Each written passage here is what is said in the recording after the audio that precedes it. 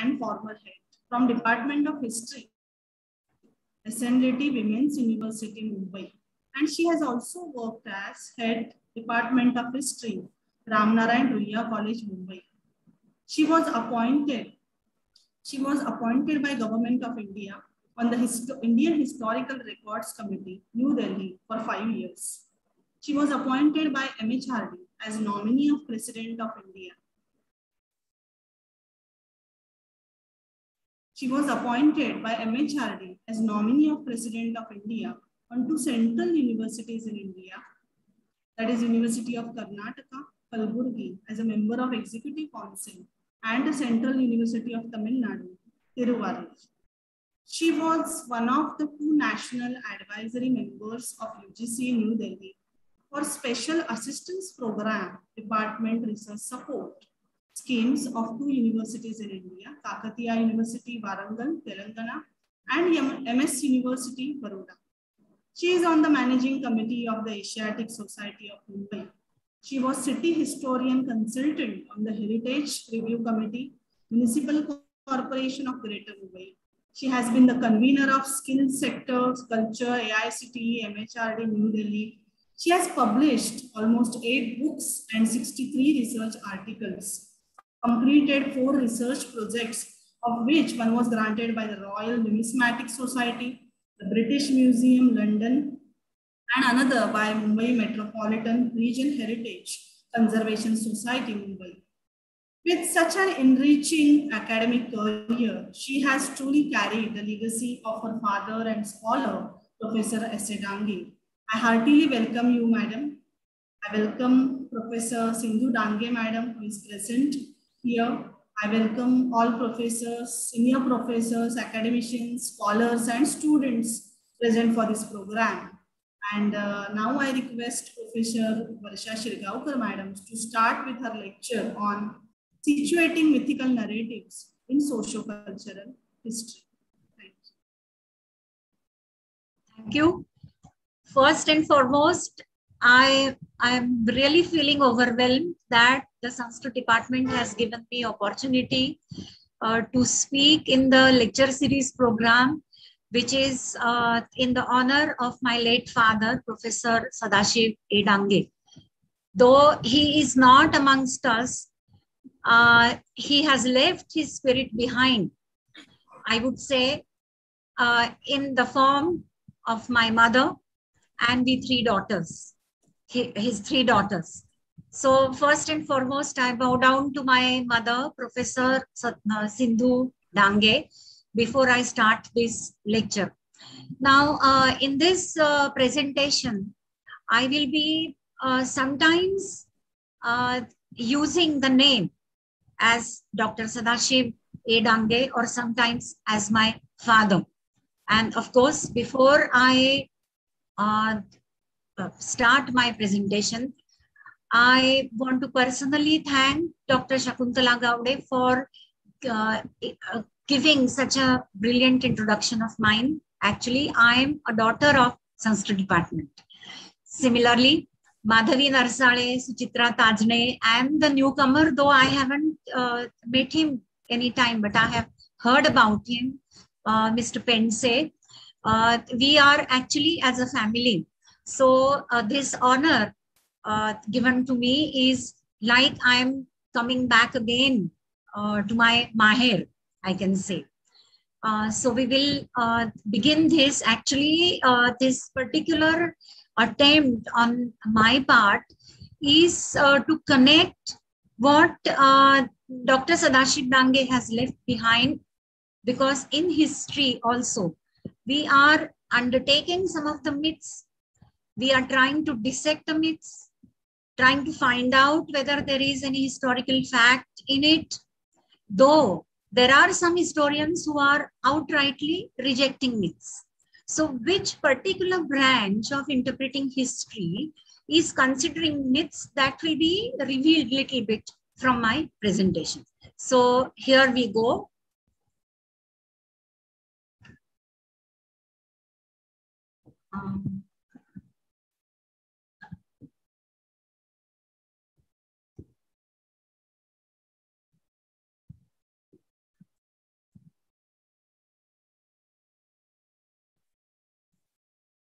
Can you see it? Can you see my screen? Hello? Yes, madam. Yes, madam. We can see. Okay. Okay. So the title, as has been stated here, is Situating Mythical Narratives in Socio-Cultural History. Now, I am more concerned about cultural history here because that is my forte. I have been dealing with cultural historiography since many years. In fact, to be precise, from 20 years, last 20 years as such. Though political history also has some myths, we will be not taking them because otherwise this will be a very, big lecture and it will go off the time limit. First and foremost, we have to understand why Herodotus is called the father of history. Herodotus, whose period is the Greek historian, of course, is 484 to 430 BCE.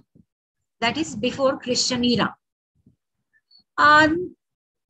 Actually, when he started collecting many lolographs, this particular word lolograph, L-O-L-O-G-R-A-P-H, lolograph, this is indicative of the bardic poetry. Many ballads were composed earlier, as we also have the ballad tradition, that is a Shahiri Parampara in our culture. Similarly, in Greco-Roman civilization also, practically in every civilization, there have been many compositions which were the oral compositions, and these compositions were passed on from generation to generation. But there was no chronology. Now, history is a subject which is definitely based on chronology. We have to go by the concept of linear history. In Hinduism, we have got the cyclical patterns also of the yugas. And after the last yuga, again we come to the first yuga. So it is called a kind of chakra. But in Greco-Roman civilization, or in the Greek interpretation of history, it is called the linear history. Now, Herodotus did a commendable work by separation of the mythical and legendary narratives from historical facts. And as I said earlier, he put these historical facts, events rather, in chronological order. Now, later, when an assessment of Herodotus' work was to be undertaken, another historiographer, who is a well-known historiographer as per our own, philosophy of history, R.G. Collingwood, he made an assessment of Herodotus, saying that I would call him the first historiographer, and that's why the father of history, because he put some standards in history writing. Collingwood also believed in these standards, and Herodotus' work tallied with these standards of Collingwood. So here we have history is actually a science. Of course, it is a social science.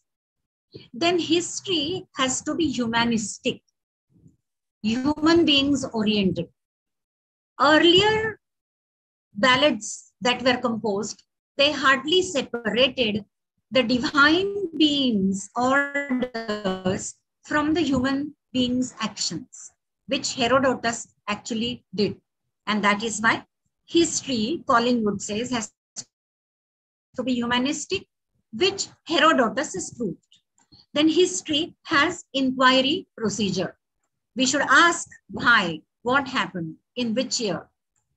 Then every human endeavor in history is with a purpose. There has to be a purpose. So history, in other words, is a cause and effect relationship. What we see as the event, that is actually the consequence of some cause. And historians would go to the cause and then analyze as to how this cause turned into effect. That was the last point. Now, without going into the details of these, which we actually deal with in history class, we come to another particular work of medieval times. See, in medieval times, many Arab historiographers have also done very important work. And these works were in Arabic. Some of them are translated. So I will cite here the example of one Arab historiographer. And by the way, when I say historiography, historiography is a science of writing of history. We have got various angles in history writing. So we call it historiography. So Ibn Khaldun, who was an Arab historiographer, his famous work is Muqaddimah. And in Muqaddimah, the first large part, fortunately, is translated into English, and that is available online also. But it's a big work, about 1400 pages. And in that, he says that there definitely is the need for separation of mythical narratives from the historical facts. Because the mythical narratives in history, they are so embedded with each other, it is very difficult to separate at times. What is the real fact actually? And whether the event had taken place, in what way it took place, it is very difficult to know. So he gives one very interesting example. He cites the example of another Arab historiographer, Al-Masudi. Now he says that Al-Masudi, his mythical narrative is about Alexander when he wanted to have Alexandrias. See, we all know Alexander the Great. In Hindi, we say Sikandar. Now, he was a Macedonian king. Macedonia was a part of Greece. So he came on, okay, he came to India, and we know that he also conquered India. Now, whenever Alexander was going back, when he was going back on the way, he wanted to create the Alexandrias.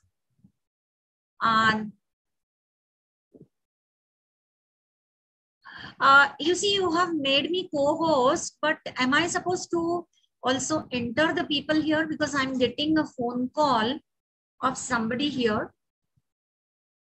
Mrs. Pense. Hello? Hello? Hello, madam. You have made me co-host, so am I supposed to enter the people also? No, that will be taken care of other co-host. You are made co-host because you will be able to speak, otherwise all are on mute. Okay, because see, I'm actually getting one phone call, 3 missed calls by Dr. Pense, Dr. Zamkhedkar's sister. I don't know for what, but I had given her the link also. Yes, they will get admitted. Don't worry. So, is it possible to enter her? I don't know the procedure now. No, they will get admitted. Okay. Thank you. Sorry. So I'll continue with that. So I was just saying that when Alexander came so far away, by going back, he ensured that the cities would be created on his name. That is Alexandria.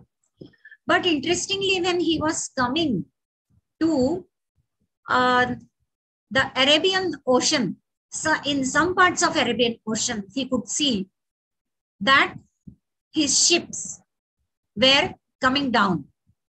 They were getting destroyed.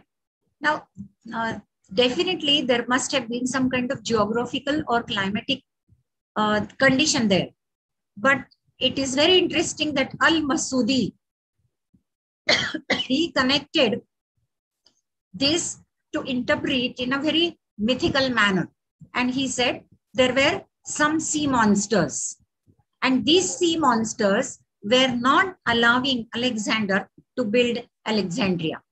So coming back again to Ibn Khaldun, we say that Ibn Khaldun was interested that we should not go by any mythical interpretations. Now we come to the next.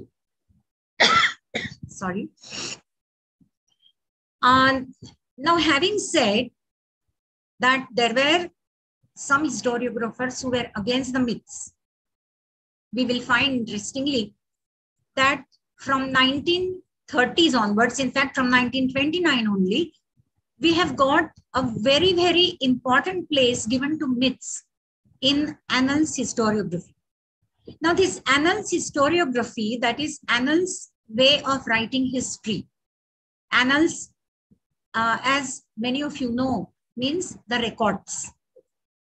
Now, there were certain French young historians, Marc Bloch and Lucie Faber. Interestingly, see, some of you are mythology students also, or you teach mythology, and you are teaching structuralism of Lévi-Strauss, Claude Lévi-Strauss. Interestingly, Marc Bloch, and especially Marc Bloch, was very much influenced by the contemporary social thinkers. I'm saying social thinkers, even anthropologists and all, like Bronislaw Malinowski and Claude Lévi-Strauss. So you will find that when Marc Bloch gave his own idea of interpreting history, he said for cultural history, we have to undertake myths, because myths may have a shadow of history, which I think Dr. Sadashiv Damge also has made a point in his book Towards Understanding Hindu Myths. Interestingly, on page number 153, I think he has mentioned Annals School in the context of Claude Lévi-Strauss when I was going through that particular book. So both these historians, Marc Bloch and Lucie Faber, they gave birth to a particular historiography, annals historiography, which is cultural historiography. And for cultural historiography, the resources would be not the documents, because the documents, the published documents, were mostly government records and all, which were giving more, approach of the political or administrative history. But for cultural history, we must collect the sources like oral narratives, customs, manners, rituals, like even you see going to various places, attending the weddings of the tribal communities, different communities as such.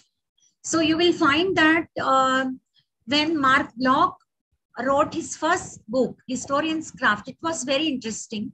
And he has said as to how the historian must have his craft work done.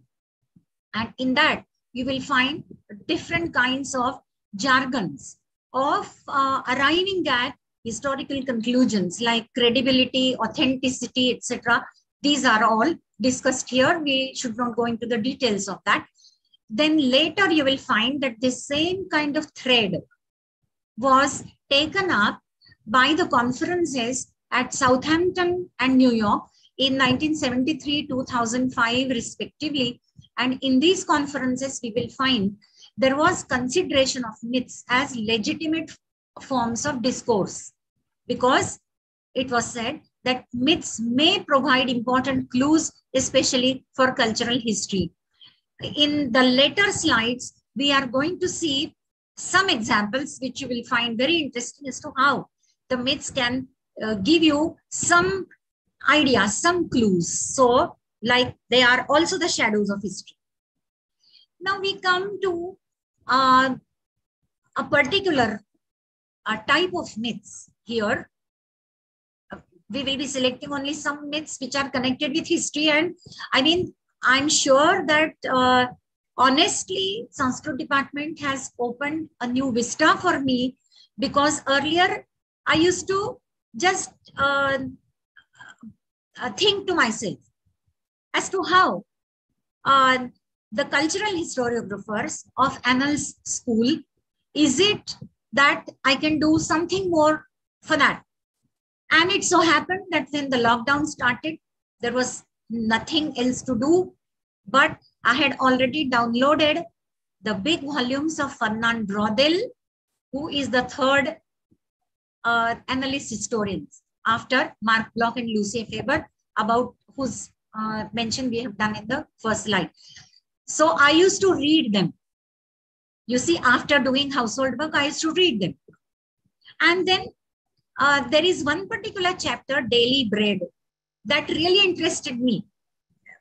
That discussion will be coming, we will be coming to it in the next slide also.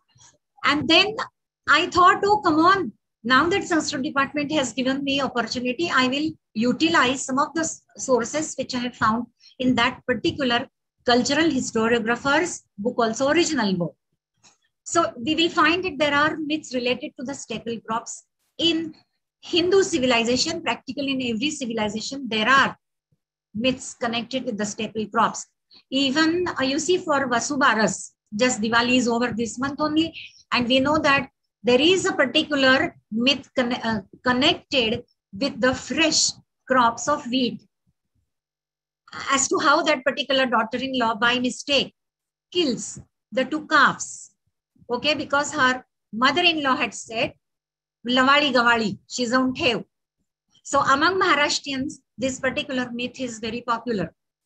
Okay, so that is connected with the first fresh crops which are ready just before Diwali time as such. That apart. Now I'm going to take you to Andes Mountain, Latin America. It is very interesting to note that even though there were earlier civilizations like Inca, Maya, Aztec, the world didn't know about them till the Spaniards or the Spanish had their colonial expeditions. They came here, of course, in search of gold and the other mineral sources. But then we will see as to how cultural historiographers can connect these myths with the crops. So knowledge about maize, potato, cocoa beans, and quinoa. You must be knowing that today for the health conscious people, quinoa also is said to be very important. There are quinoa breads also. There is a misconception that we saw potato through the Portuguese. But actually, the Portuguese have seen the potato through the Spanish. And the Spanish saw the potato for the first time in Peru, the land Peru, I'm saying.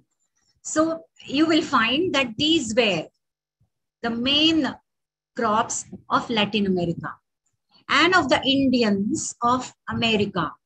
Indians here as in Red Indians, before you have the formation of United States of America. So important staple crop was the maize. And it was grown also on the terraces of the Andes mountainous ranges, including Peru. Now here you will find that this entire range is Andes. It is said that there are about 5 mountainous ranges globally which are very important. And Andes mountainous range is one of them. Interestingly, there are these goddesses. The Peruvian maize goddess, that is the mother, main mother goddess, it's Sara Mama.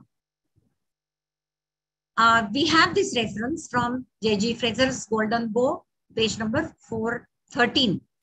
And other goddesses are Potato Mother, Exo Mama, Cocoa Mother, Coco Mama, and Quinoa Mother, that is Quinoa Mama. These you find in J.G. Fraser's book. Now we will see what is the cultural historiographer of Annal School, that is Fernand Braudel, is saying. As I told you, these volumes attracted my attention during lockdown, and it became a habit for me to read for 2 to 3 hours in the afternoon. Fernand Braudel has written a book, voluminous book, Civilization and Capitalism, 15th and 18th century. And volume 1 is Structures of Everyday Life. And in that, there is a chapter on daily bread. in which he analyzes the food, 3 kinds of foods, he says, were current in medieval India also: wheat, rice, and maize. Apart from that, there is absolutely no other staple food, he says. And then, of course, by and by, there are sub-staple foods also, like potato and all.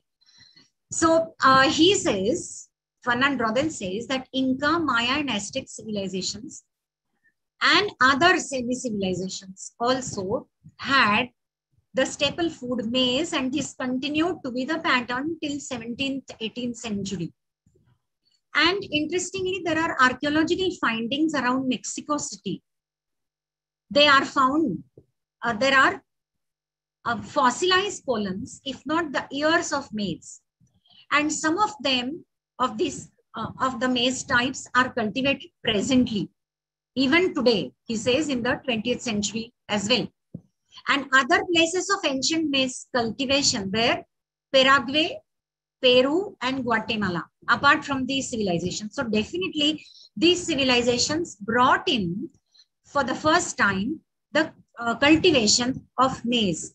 Now here I'm giving you one very interesting picture from the same book, and this is an Indian maize plantation. The Indian camp, I'm saying again, remember this Indian is Red Indian, is to be understood as Red Indian. The Indian camp of Secota in Virginia, which is today in USA. And this is actually a plate, in the sense of a kind of sketch. And this picture, this photograph is reproduced from the sketch. You will see that there are ritual dances also, and he's describing on the pages here, on page number 162, 163, that these are the maize cultivations arranged, and then in between, whatever is the passage, there are the dances, ritual dances of the Red Indians after the maize production is undertaken.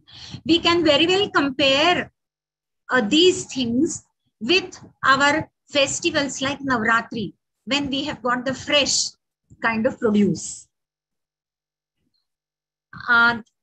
So my point is that actually in medieval times, when the Spanish occupied this place for the first time in 16th century and found that these people, they were not really civilized. Unfortunately, you will find that there was in masse a conversion into Christianity of these people.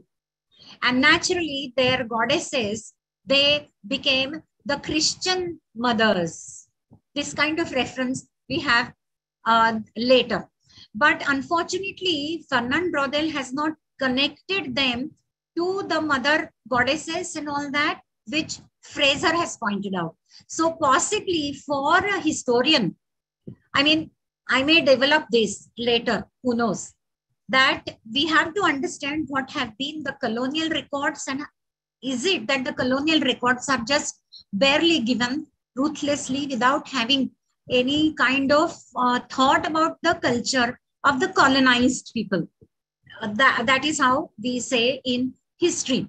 So you will find, he says that on page 162, 163 and all that, he says that when the Spaniards came there, they found that these people were just eating maize, potato, and that also the Spanish found the value of potato when some Spanish people, some local people there, they told, if you take the dried potato with you on the ships, you can survive on the ships.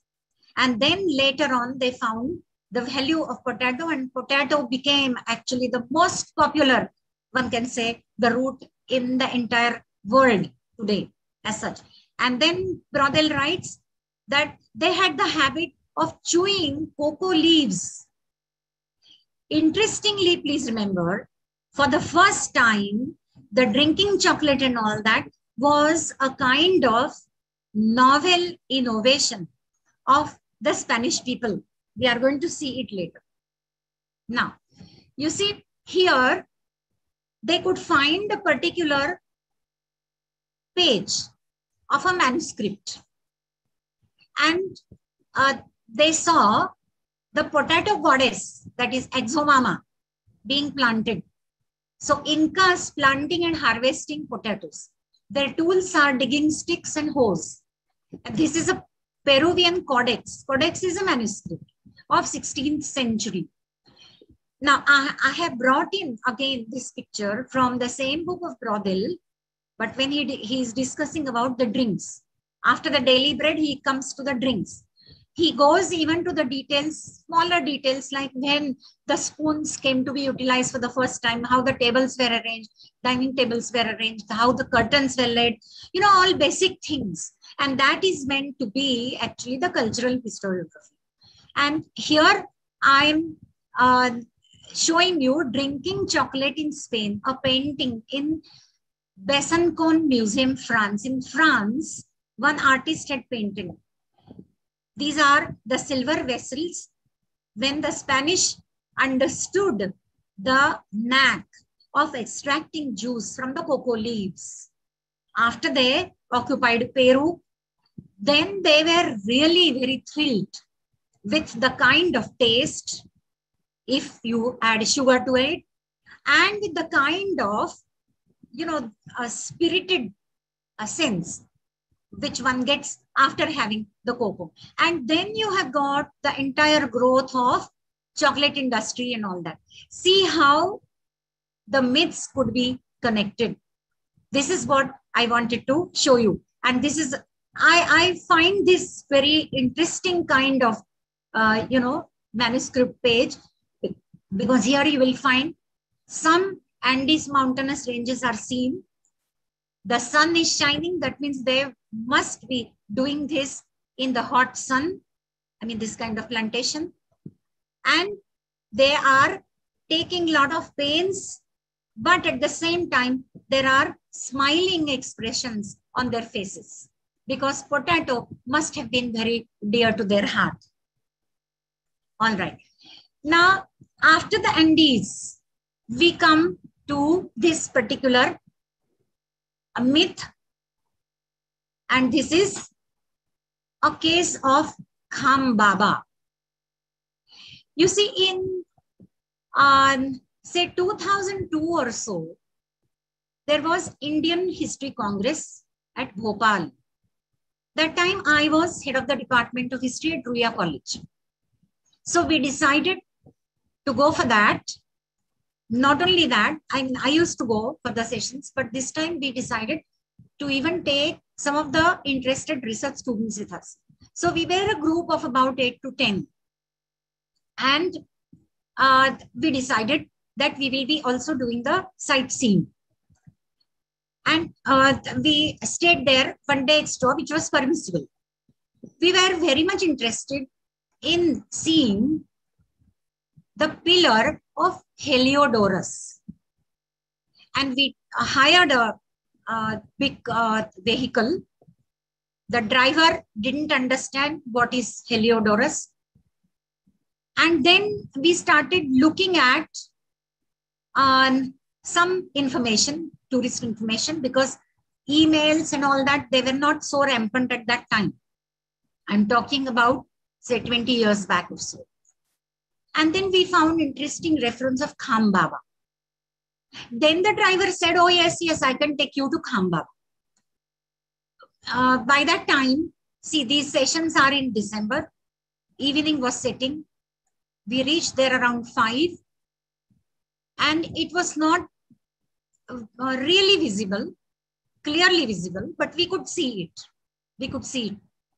And then there were some villagers sitting there. So we asked them, what is this pillar name? They said, it is Kham Baba. And they pointed out at this particular pillar. And then one of them, who was quite vocal, talkative little bit, he started saying that आप ये पेड़ देख रहे हैं पीछे, तो ये पेड़ को कुछ बाल लगाए हुए हैं, you know, some hair, bunch of hairs, 2, 2, 3, 3, like that, and they were nailed. So we asked him what is the, you know, purpose of this. So he said, जो औरतों को कुछ न कुछ बीमारी होती है ना, औरत वाली बीमारी, तो वो यहाँ आते हैं पूनम राशि के दिन। और ये जो खाम बाबा है, तो उसके साथ इधर का जो एक है वो बातचीत करता है, मतलब भगत kind of person, the priest, local priest, and then that Bhagat plucks one or two hair.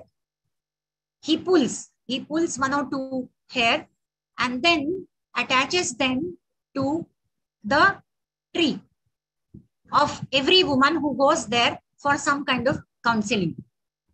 Now it is so interesting that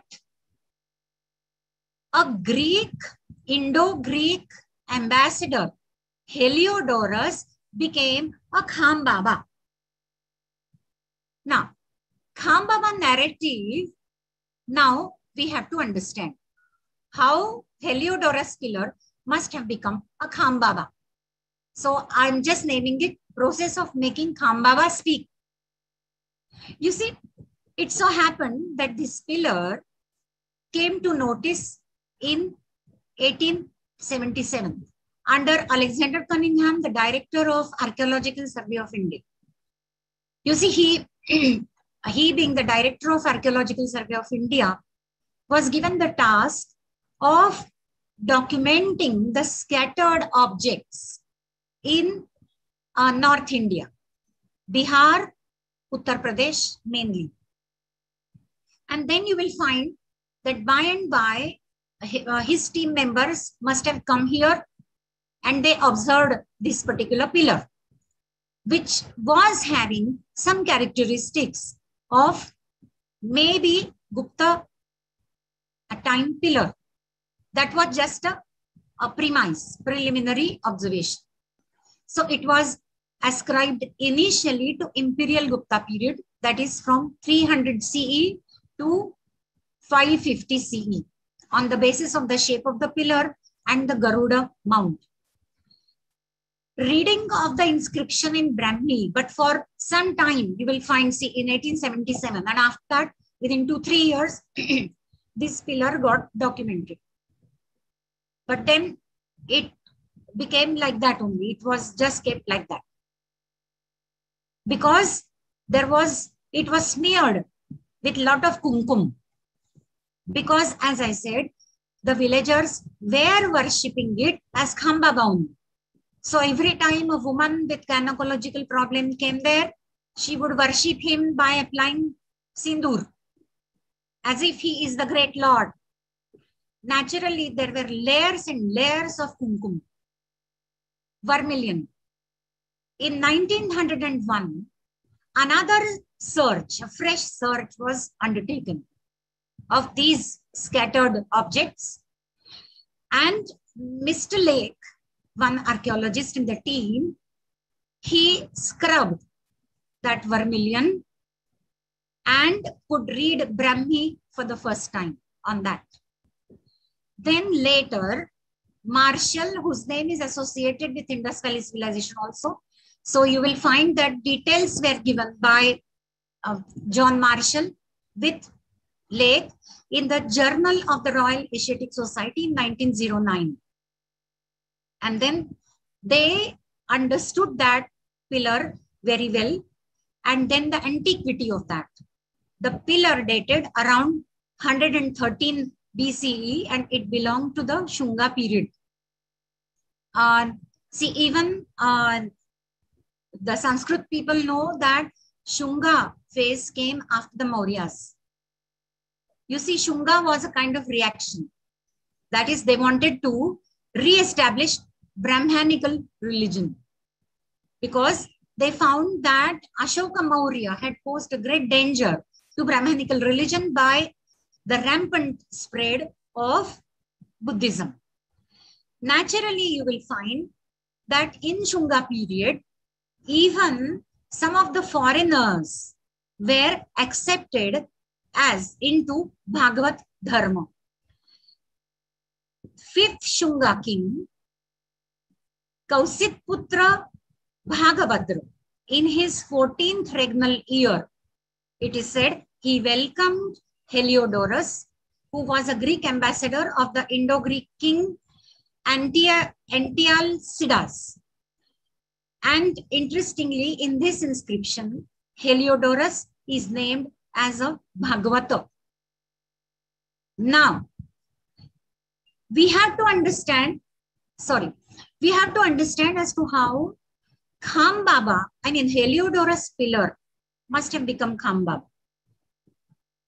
You see, for some time, that is till the Shunga period, maybe even till Gupta period was over, the identity of Heliodorus might have continued with the characteristics like the Garuda and all that. But later, it is quite possible that people gradually forgot. But one thing remained prominently in their memory, that was, he was somebody different. He, in the sense, Heliodorus. The one who constructed this pillar was somebody different than our culture. The name was forgotten, but something important, ritualistic important object, this kind of memory might have existed. And this memory actually was perpetuated, but then as the name was absent, he became the Kham Baba. When actually, now again, we have to construct it from the point of view of emergence of medieval languages as well. So you will find that in Hindustani and all, and medieval languages, early medieval languages, we say gradually they emerged from 8th century CE.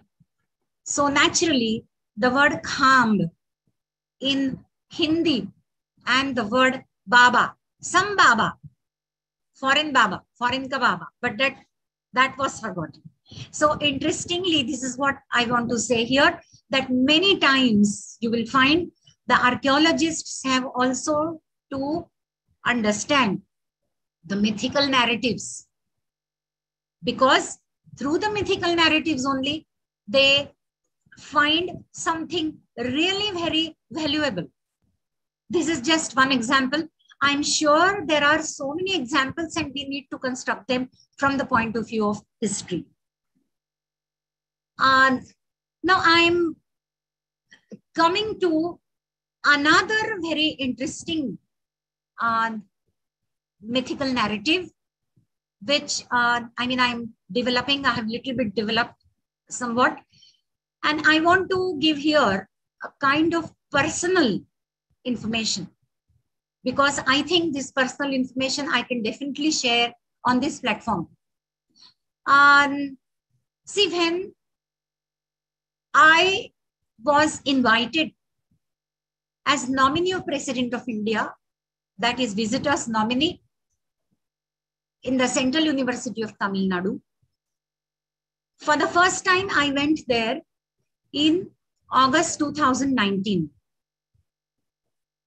And this particular university, Central University of Tamil Nadu, is at Tiruvarur, which is very much inside. Naturally, I looked at the website. I could see that it is built on one offshoot of Kaveri River. And the website also said that here was also the seat of administration of the Cholas as such. Now, naturally, for me, it was a very, very new terrain. Going there also was not very simple. From here, taking flight to Chennai, then at Chennai, some stopover, then from Chennai, another flight to Tiruchirappalli, that is Trichanapalli, and that also like a charter plane. Okay, the small plane with two seats only. And then from there, about 150 kilometers by car. University, of course, used to send me the car.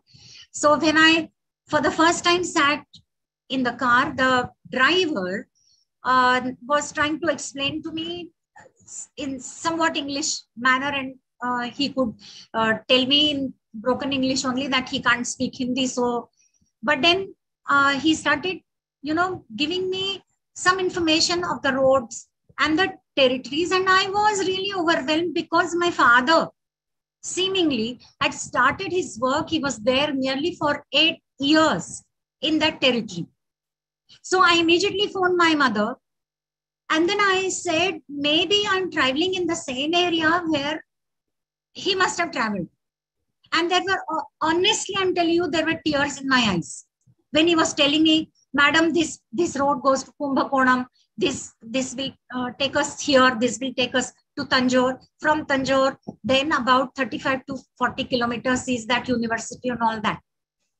So it was just like, the divine giving me the opportunity to travel in that area where my father must have traveled, actually. And there also another extremely important coincidence I want to tell you. See, there was one lady, expert from English department, who came from Pondicherry, Professor Sujata. She took us to Tyagraj temple because she knew that territory, that Tiruvarur and all that. In the evening, we used to have time, because once when I used to go to that particular university, I would be stuck up there for 7 days because the work was such. So I used to meet different people, actually. So she took us to Tyagraj temple, and then while coming back, she said, tomorrow I'm going to one of the oldest Chola temples, which is a little away, about say 25 kilometers from the university. So I just jumped on the idea, and I said, yeah, come on, I will get up in morning, and then I'll get ready and come with you. Then I met Yama for the first time. It was actually the Shiva temple, but the first shrine that you worship is the Yama shrine. I did that visit. She gave me some kind of oral information about that will come eventually later when I come to that particular temple. But then the first thing that I did after coming home was that I started looking through the books of Dr. Sadashiv Dange, Divine Hymns and Ancient Thought, then of course Encyclopedia of Puranic Beliefs and Practices, to find out what are the myths of Yama. And then I could see that Yama has been given the godlike stature during Rigvedic times. Yama is portrayed as drinking soma in the company of gods under a tree.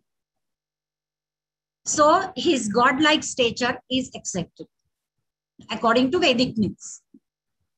Then Dr. R.N. Dandekar's book, Vedic Mythological Tracts, there also I could find the reference that he is the symbol of God and man. He is the first mortal.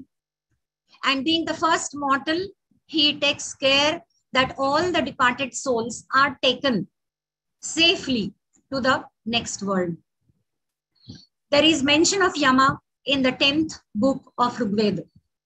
Now, Dr. Sadashiv Dange gives the description of Yama in Garuda Purana and Brahma Purana. Periods of the Puranas approximately are 3rd century CE to 10th century CE. Now, portrayal of Yama usually is black complexioned, he has red eyes, he is difficult to look at, and he is mounted on a he buffalo. And of course, very important, he has a nook, an iron staff in hand. And his 2 sons are the 2 dogs named Shama and Shabal. Interestingly, the shrine which I saw, and also another particular shrine which I visited in my next visit, is having the same iconographic representation. So along with these, you see mythical descriptions which are there in Rigveda, in Puranas and all that, the sculptors made the iconography, as they made iconography of, say, Lord Vishnu, Shiva and all, they made also of Yama. And interestingly, Tamil Nadu has many Yama myths, and the Yama worship there is considered to be very important. The references that I quoted in the previous slides, they all say that Yama's direction is the southern direction. And this is considered to be, southern direction is considered to be the abode of Yama since ancient times. We have given honor to Yama's personality in our Diwali rites also. And our Yamadvitiya also is celebrated as Bhaiya Dooj, Bhau Beej and all that. But at the same time, there is a very, very strong association which you find in Tamil Nadu temples, Shiva temples especially, wherever Yama is there. That is the Yama's association of Yama with Lord Shiva. See, both Lord Shiva and Yama, they are associated with the work of destruction. After reading Dr. Sukumari Bhattacharya's book, I could see, she says that in 10th mandal of Rigveda, this particular destruction aspect of Yama is very, very clear. Since Lord Shiva later on came to be accepted in Brahmanical mode, Yama and Shiva both were considered to be having the same duties as such. In Tamil Nadu, there are altogether 9 Yama temples, inclusive of shrines also. Altogether 9, either shrines or temples. And very importantly, Tiruvarur, the place which I have been visiting as nominee of President of India, is resorted to as a place to die by many aged and pious Brahmins. It is said that anybody who comes to Tiruvarur has a peaceful death. I don't know what will be that particular hour. It is for the youngsters to judge. I'm giving you that particular duty from now only. Anyway, just jokes apart. In Tiruvarur, the most important is the Tyagraj Shiva temple. I could visit that and see the grandeur. Gazetteer of Madras district, Tanjore, actually Madras district gazetteer, Tanjore district, which is published in 1906, that gives a myth of a boy killed by Yamana. That is, the gazetteer says, associated with Tyagraj temple. But actually, that area, entire area, from Tiruvarur to another small place called Tirukadavur, which is about 38 kilometers away from Tiruvarur, that entire area has the circulation of Yama myth. Actually, the particular incident which has been recorded by the gazetteer, which gazetteer says has taken place in Tyagraj temple. It was not in Tyagraj temple actually, but it is said to be at Tirukadavur. What is the myth about that? This is a myth of Markandeya. He was a son of Mrukandu and Marudmati. This story comes in Markandeya Purana. They were both husband and wife worshippers of Lord Shiva. They were not getting a child. After a lot of, worship of Lord Shiva said, you have a choice.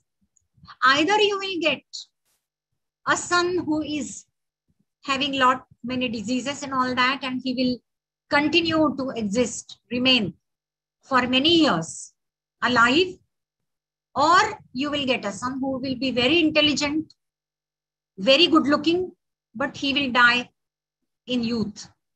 Naturally, the couple opted for the second type of son. And with utmost belief in the worship of Lord Shiva, Markandeya, the son, along with his parents, believed that he will be saved. Now, as per Shiva's prophecy, Yama sent his dutas to take his prana, Markandeya's prana. But Markandeya was sitting in the temple of Lord Shiva, as the story goes. This is Sthala Purana. And one Dr. Chelan, M. Chelan, he has written a small book on these 9 temples of Yama, temples and shrines in Tamil Nadu. It's a small one though, and it is in Tamil. But I remember I got this book in my second visit through Dr. Vivekanand Gopal of Tanjore. And there was a young person who was working as a guest house attendant there in the university, Central University of Tamil Nadu. But actually he wanted to give his UPSC, very clever boy. So I told him, every evening when I come back from your office, will you please read out some things? And then I said, you will be reading this out to me for giving knowledge, and hence you will be paid, you will be remunerated. He was not really accepting, but I said, no, this is academic work. And through him, I could, have the gist of some pages of this particular Tamil book. Now, this is the myth of Markandeya. The beautiful description, he was like a jasmine flower, so fresh. But Yama's dutas came to take his prana, but he clasped the Shivalinga so tightly that they couldn't, take his prana, because otherwise that would disturb the Shivalinga. They reported back to Yama. So Yama came himself, and Yama had his nook so tightly that the Shivalinga came out. And there came Lord Shiva, very angry as to why he was taking the prana of his devotee. And then at that time, you will find that Yama was killed, but both were restored, as the story goes, Markandeya also. And then you will find this particular place, Tirukadavur, is associated with this particular story of Markandeya. But as I said, the Yama myth is so, popular there, within the area of 40-50 kilometers also, that main temple of Shiva, Tyagaraja temple at Tiruvarur, also is supposed to be having that myth, as has been reported by the Madras State Gazetteer. So you will find that the historical reporting also has some flaws, maybe because the British officers who were reporting did not really know. And the British officer who is reporting, he says Yaman instead of Yama. As I said earlier, Tiruvarur is the main settlement of the Cholas. And we will find that the Cholas were worshippers of Lord Shiva. In fact, Cholas and Pallavas, these 2 dynasties, their first phase is shrouded in mystery. We know only from the literary accounts, that is from Sangam literature. But inscriptions are available from their second phase. But there are some hymnists, that is the composers, hymn composers, who actually by tradition say that they have taken some threads from the Sangam literature. And through their compositions, it is quite possible to reconstruct this fact that in Tamil Nadu, the Cholas were having the Shiva worship also from the first phase. And when they came to the second phase, interestingly, you will find that all those who were Shiva's attendees, they also came to be worshipped. And hence, initially, if this particular Markandeya myth was Shiva Markandeya myth, it came to be associated also with Yama myth. So we have got Shiva Markandeya Yama myth. Now we come to another particular temple. As I said, in August 2019, when I saw this shrine for the first time, that shrine will come later, actually. But Tiruvarur was the place which I was often visiting, and that's why I had to bring that slide beforehand. I had decided to my mind that I will be trying to see as many Yama temples as possible. Of course, I could only see two shrines and temple together, and one reference which I have given earlier of Markandeya. Now, we went from Tanjore in search of this particular temple, which is at Tiruchitrambalam. Now, Tiruchitrambalam is about 70 kilometers, I think, from, not 70, but about, yeah, for 50 or so from Tanjore.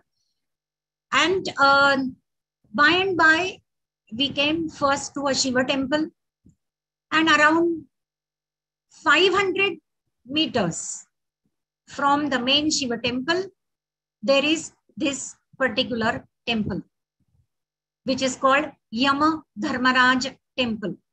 Now, top of the temple and the icon inside, as you will find, the iconography exactly matches with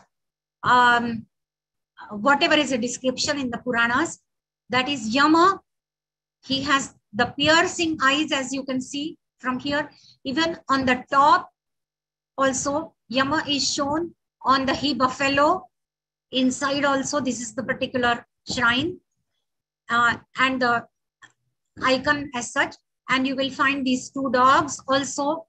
And as you have got the Nandi for Shiva temple, here you have got this he-buffalo.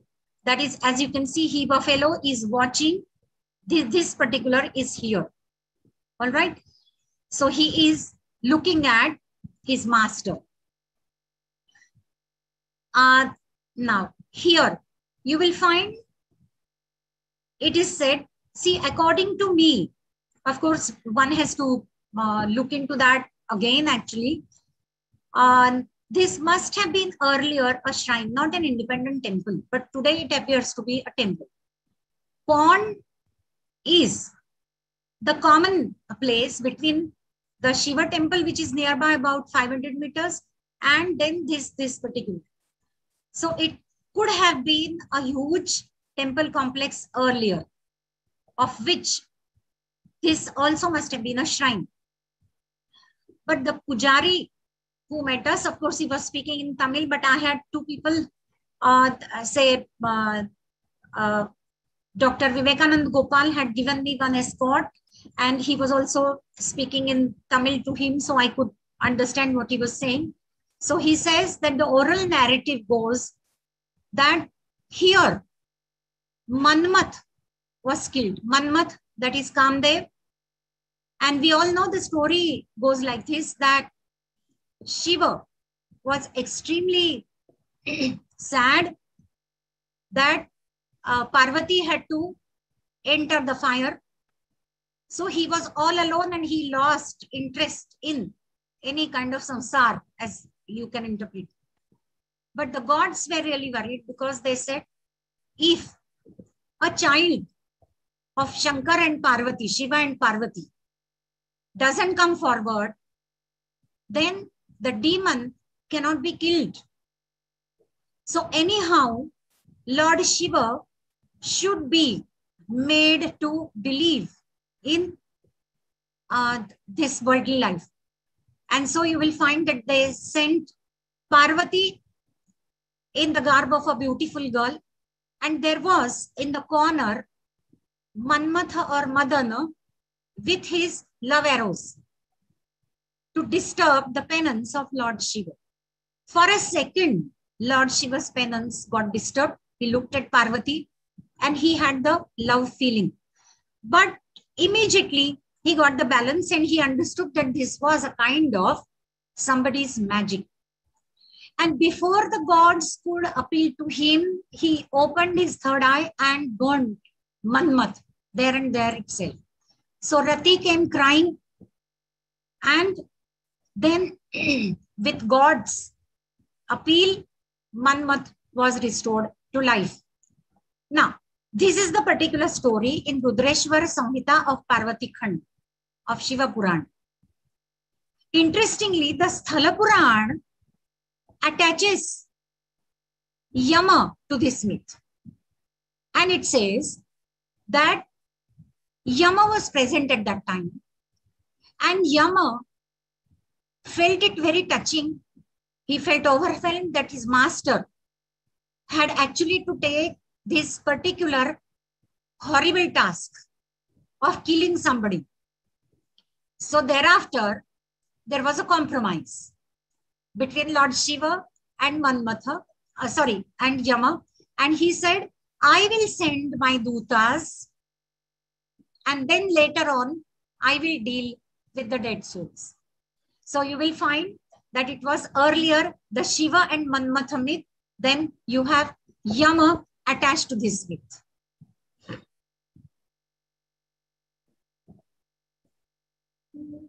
Okay. Then we come to Sri Vanchyam. I told you about that particular English department expert who took me to this period, this temple. And this is a shrine. Actually, inside photography, I could not do because it was raining at that time also. And without permission, we could not even take, actually. So this is considered to be of later Chola period, that is 11th, 12th century CE. Even the earlier temple, which I showed, it is of Rajendra Chola, Rajaraj Chola and all that period, more or less, it coincides with that. So it is quite possible that the Yama myth is attached to the Shiva temple sometime in the later Chola period. Now here we have got the shrine of Yama Dharmaraja and Chitragupta Maharaj. Yama and Chitragupta, they are there in Garuda Purana chapter 14, as if they are working together. How they are working together, it is very interesting. Now here the iconography, which the the sculpture that I saw, Yama was seated on a pedestal facing south. Chitragupta was seated near his feet with an extended manuscript in hand. Why was this manuscript in hand? This was actually the record of the souls when they were on the earth, their deeds, misdeeds and all that. So Chitragupta is supposed to read out to the death god, that is Yama, the deeds of the newly departed souls. And accordingly, Yama is said to give the souls further treatment. Interestingly, you will find that as we enter this particular temple, on the left-hand side, there is this shrine. So the devotees first enter here. It is called the shrine of Yama Dharmaraja. Always Yama is called Dharmaraja because actually he is doing his dharma. He is not against anybody. So actually one can say that he is giving justice. So he is also the god of justice, one can say. So he is impartial. And that is why he is doing his dharma impartially. So devotees pray here first, and then myths. There are myths showing association of Yama with Shiva. There are local narratives. One narrative says that Lord Shiva was often having the shrines. I mean, the temple of Lord Shiva were often having the shrines of either Ganesh or Kartikeya. So Yama was very disturbed with this, agitated. And once he said, though I have been praying for such a long time, for so many years, centuries, there is absolutely no shrine. So how will people respect me? Okay, they will despise me because I'm associated with the death.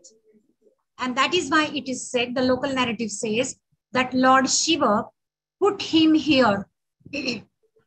And he said that those who worship you will get a peaceful death.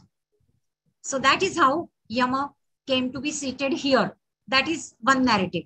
And the second narrative says that it was here for the first time that Yama did penance to have some kind of attention of Lord Shiva. A more interesting part is that inside, as we go, there is one Yama's wooden effigy which is on a ratha, wooden ratha.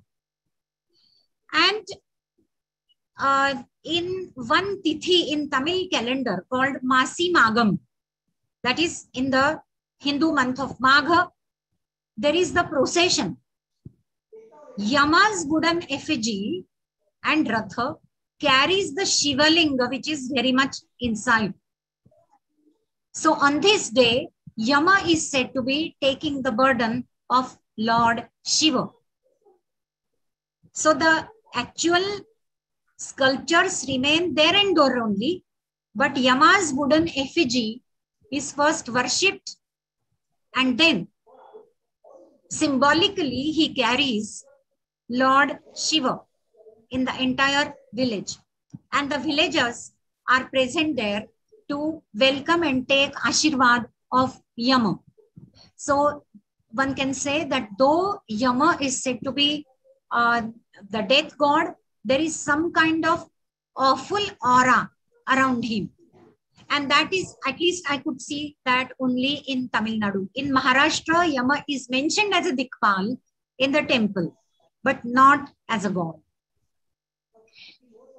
We come to other aspects, and I will try to take them hurriedly. As we all know, there are myths about the solar and lunar eclipses. It is said that the last solar eclipse of this year would be sometime on 3rd December or something.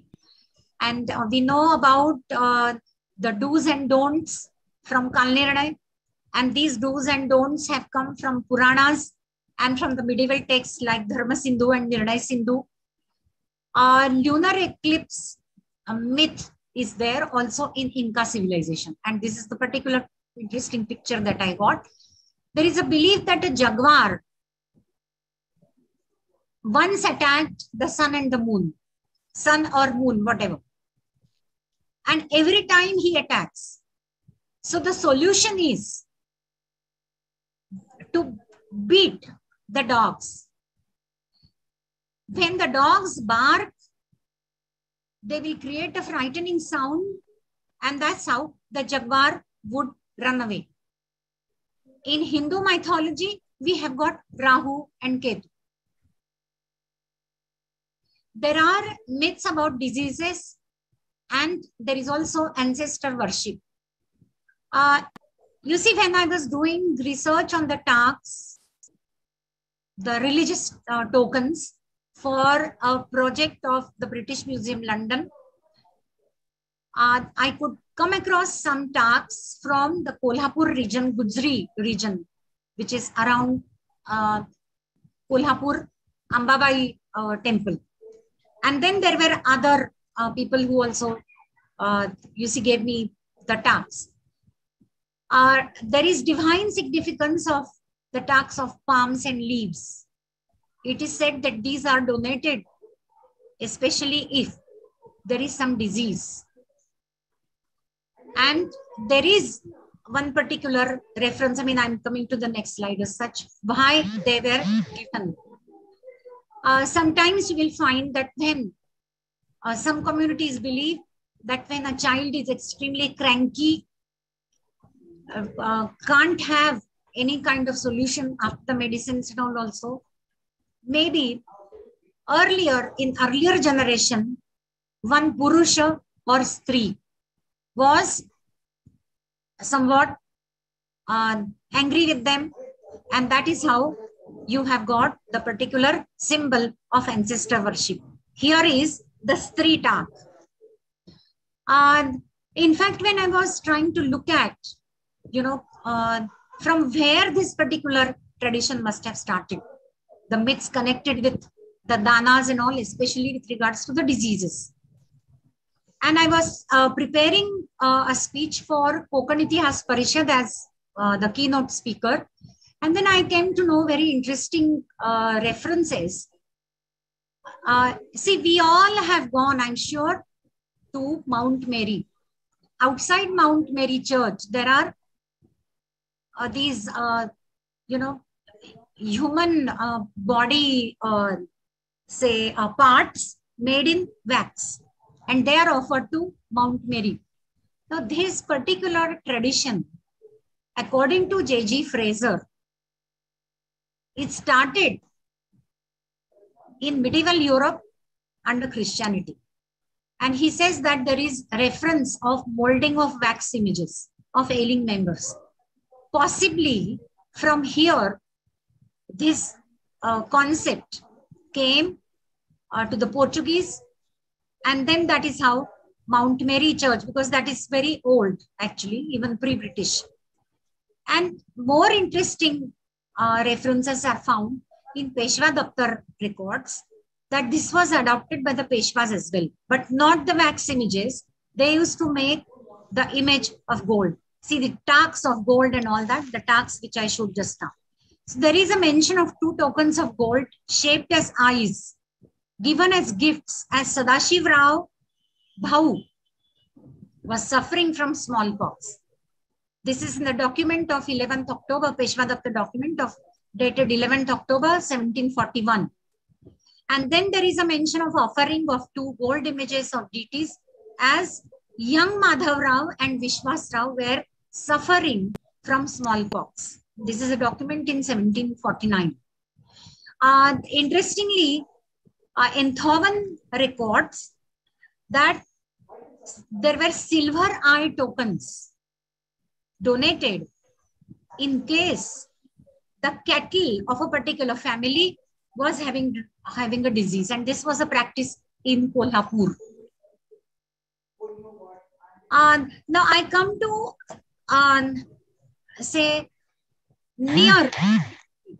to near history. Actually, there is a mythical narrative about Mahalakshmi temple here, which I want to just give in short. In 18th century, when Governor Lord William Hornby was there, he decided actually on a very grand project of reclamation of the area. Look at this particular arrow. This is Worli. This is the old map of Bombay as 7 islands. There is one island, Worli, and this is the Bombay Island. But there is a hill there. Okay. And this particular portion, it was to be reclaimed so that there would be a kind of free road from Worli. As you have the Worli road, one can imagine seeing that road from Nehru Planetarium through Haji Halli to Mahalakshmi. But then it is said that there were many attempts made, but there was a failure to reclaim the area because often the seabeds would come and destroy what was built. Work was assigned to one Ramji Shivji, a Prabhu contractor. Now it is said that once Mahalakshmi goddess came to his dream and she asked him to rescue her and her two sisters from Worli Creek. They were hidden actually in Worli Creek, and she said, if you promise me that a temple would be built of we 3 sisters on this hillock, then we will not let you have any kind of disturbance. So he appealed to the British government. Mind you, this is recorded also in Gazetteers of Bombay City and Island. Of course, this is recorded by Mumbaiचे वर्णन also Govind Narayan Madgaonkar. But Madgaonkar says, आमच्या लोकांना अशा काहीतरी कथा करण्याचाच नाद आहे. So he leaves that way. But see, a myth can be a shadow. It is quite possible that early settlers, original settlers of Bombay, like Kolis and Agris, they must be worshipping Mahalakshmi. But after the Muslims had occupied this particular place, these people, they must have hidden these goddesses, these images somewhere in the creek, in some rock or something like that. Now, when we went there as Heritage Committee members, we could see that there are two different kinds of pujas. Even today they are done. There are the Purohits of the original settlers also who perform puja, and the Brahmins also who perform puja. So one can say that this particular myth, you see, even though it is generated, it shows that this was the goddess of the Kodis and Agris earlier. And then later on, when other high caste people started coming and settling in Bombay, like Prabhus, Brahmins, then you will find that it came to be worshipped by them also. This is the Mahalakshmi temple, and then this particular slide. Now, then I come to another very interesting kind of, you see, mythical narrative, which was supposed to be there only short-lived. What happened was that the British constructed these two statues. This is the original location, and this is the original location given by my friend of Heritage Review Committee, Harshad Bhatia. And these statues were of Lord Cornwallis and Lord Wellesley, built in 1812 and 1814 respectively. She being HR, she will be saying, is this your boss or is this? Hello? Hello? Yeah. So you will find that Madgaonkar also says, Govind Narayan Madgaonkar, and then later on you have got Acharya and Shingde, Mumbaicha Vruttanta. They say that people used to flock here because they thought that these are the gods. Actually, you will find this particular statue has got some of the divine names associated with the statue also. Very elaborate kind of articulate carving that was done, the sculpture, and the statues were brought from England. Okay, so they had a lot of decorative and administrative value also, one can say. But the people there, the Hindustani people, that is the Bombay people, citizens, native citizens, they used to go and worship them, calling them Vilayati Dev. This was Dev for them, but a Vilayati Dev, foreign god. So the British administrators, when they came to know, then they deputed police to shoo these people away, because they used to make a lot of mess there by offering coconut. They used to break coconut here, the coconut water used to sprinkle there, a lot of garlands and flowers used to make it messy. Entire thing would have, you know, insects there and all that. So you will find that this particular myth was just short-lived myth, and after some police fear, then it was put to rest. So I'm just ending my talk, but before that, I thought if definitely this is recorded, if this is to be used for students, this bibliography also, books also will be useful. So Ali, Geography of Puranas, this is I found very important work, because for history researchers, Puranic records would be just the literary records, but then the authenticity of that should be understood. I mentioned already Sukumari Bhattacharya ji and Indian Theology, Theogony, a comparative study of Indian mythology from Vedas to Puranas. Fernand Braudel book I have already referred to. Chelan's book I gave reference, Yama Dharma Worship in Tamil Nadu, it is in Tamil.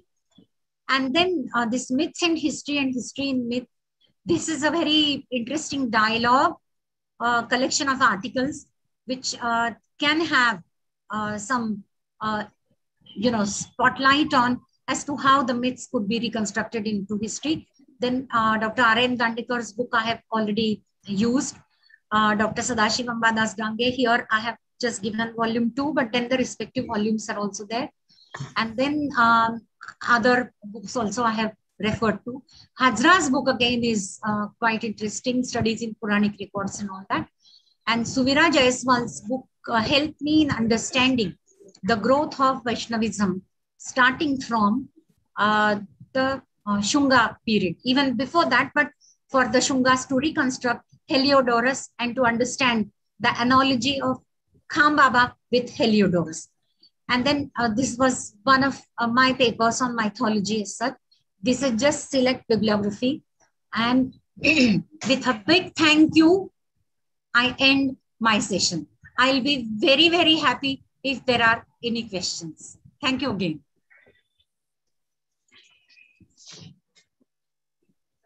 Participants can ask their questions. If you have any question, you can put your question in the chat box, please.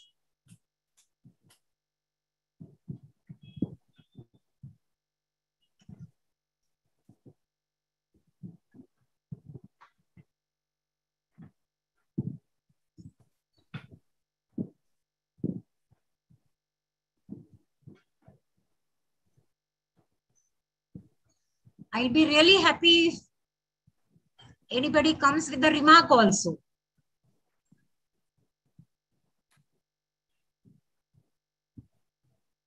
I think Geeta Pense has raised her hand.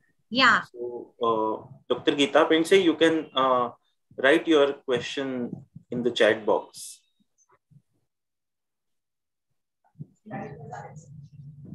Or can she ask? Is it possible? No, because we have already muted all the participants. Okay, fine. Oh, but the lecture was very interesting, and we can thank you. And we can understand the painstaking efforts which Madam has taken for such a lecture, and I would say it is a very great Adaranjali to late Professor S.A. Dange. So we are extremely grateful for the lecture. Thank you, Madam. So thank you. I'm beginning on some fronts like actually. The idea of Khambaba, which can be further developed. Yes. So newer ideas came in my mind. Yeah, yes. And some newer ideas came in my mind. So why are hair used? So yeah, exactly. I don't know. I mean, that is just something. The women problems, the gynecological problems associated with that. Yeah. So, maybe in mythology class, you may develop that, I think, and I'll be really very happy to know when you develop, and let me have that knowledge. Yeah. So now I request Ajay Pense to propose a vote of thanks. What about now Geeta Pense, Madam? Is she wanting to ask? She has not written anything in the chat box. And by mistake. Because her hand has been raised since a long time. Yeah, that's what.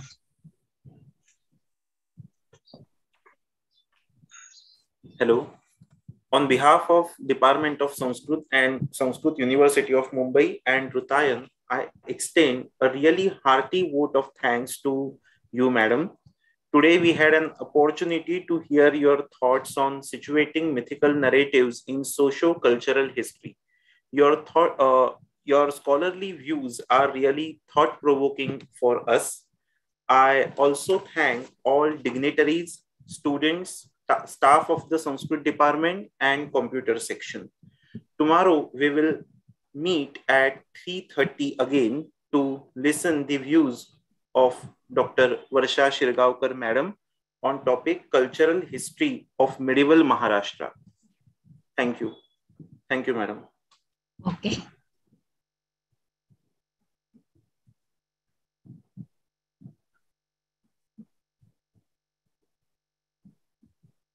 Narsale madam.